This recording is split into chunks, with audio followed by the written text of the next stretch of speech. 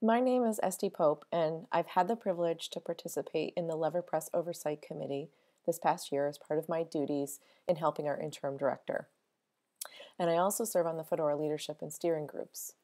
As the head of the Digital Programs Department at Amherst College Library, I support our library's work in digital collection building, digital preservation, scholarly communication, and digital scholarship.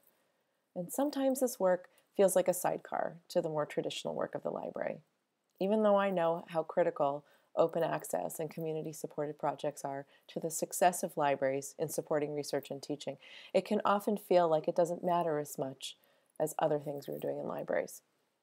I know a lot is very hard about the experiences we're all going through in this global pandemic, and we've watched our students, faculty, and staff scramble to shift to the teaching online and learning online. What I'd like to say is that I've experienced something positive in this change, which is that the work of stewarding open access materials feels much more mission critical and even essential in our new reality. Students can't go to the library to get books, and so having access to exceptional faculty scholarship online, and better yet, in an open access model such as Lever Press, is hugely advantageous. The same is true for our digital collections. When you can't visit the archives, having access to the digital archival collections is critical. So the Fedora-based system we have at Amherst has been even more important to us now.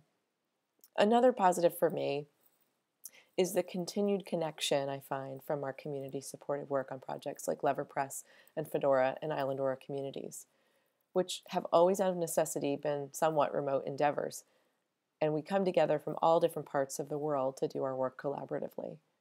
I've always Zoomed with these colleagues, and that has buoyed me in this uncertain time to continue to have these connections, to compare notes, and to see the value of what we're trying to accomplish collectively for our patrons.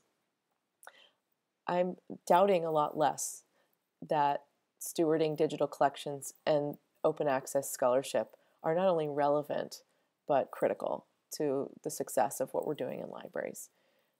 And if anything, it's showing me that supporting these activities is really critical.